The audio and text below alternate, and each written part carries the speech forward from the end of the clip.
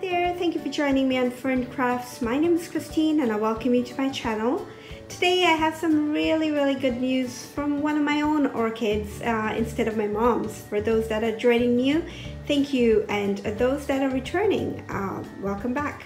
I am very excited about this because lately I've just been struggling with my orchid care and just finding the time really for my orchids, and they have suffered greatly because of that. And here is just one of the tiny successes. In no means grand, but it is a big deal for me and I want to share it with you.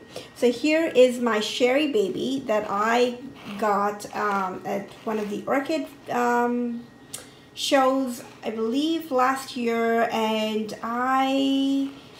it brought it in bloom just so I could see what the blooms were like, and then yeah, it just got neglected really over the summer. Over the whole of last year. So here it is. I've just watered the orchid. It's still in moss, and it's very heavy now from a thorough watering, which I've taken the time to do with all of my orchids today. And she's given me one spike. So here, I'll just move them around to show you. And you can see that there is a gap in between because these all blasted, and then a little bit of spikes up here as well. What you cannot see is how beautiful the scent of her. What you cannot experience right now, unfortunately, is the amazing scent.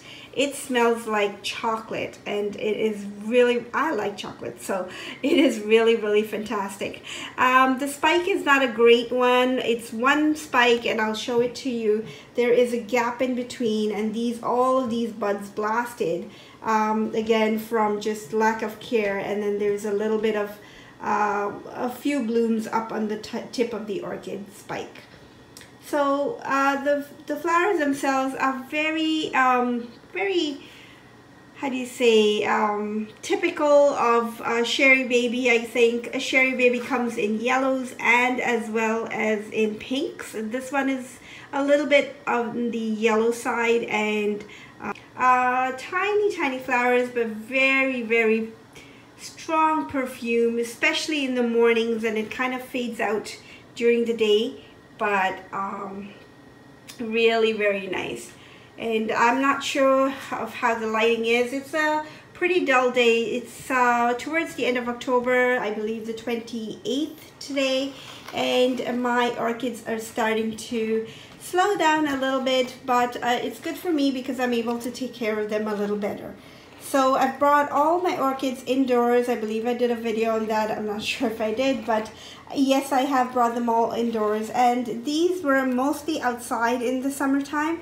And as I would like to say that they do better in the summer, this year they didn't, because the summers were extremely hot and very drying, and I just didn't get a chance to be on top of the watering, and they have suffered. So you can see that the pseudobulbs have shriveled up just a bit, and those are never going to plump up back again completely, but we'll work with what we have. At least I have the plant, and I'm able to make sure that going forward, I will try in keeping this orchid alive.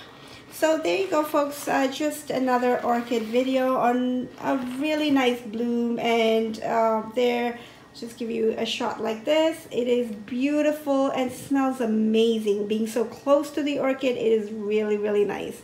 Thanks again for watching, and I hope you are enjoying your orchids.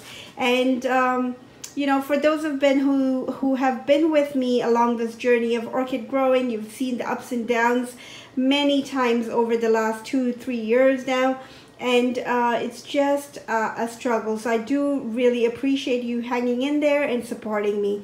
Thanks for all your lovely comments, and do keep them coming. If you have any questions, go ahead and ask them, and I'll try and answer them as best as I can.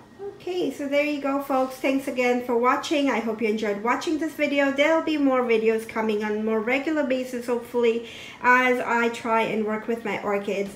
So I am very, very close to that 1,000 subscriber mark. So if you want to hit that subscribe button and that little like thumbs up, and if you do subscribe, hit that notification bell so you'll be the first to know when I upload a video. Thanks again for watching. Until the next time, enjoy your orchids. Bye-bye.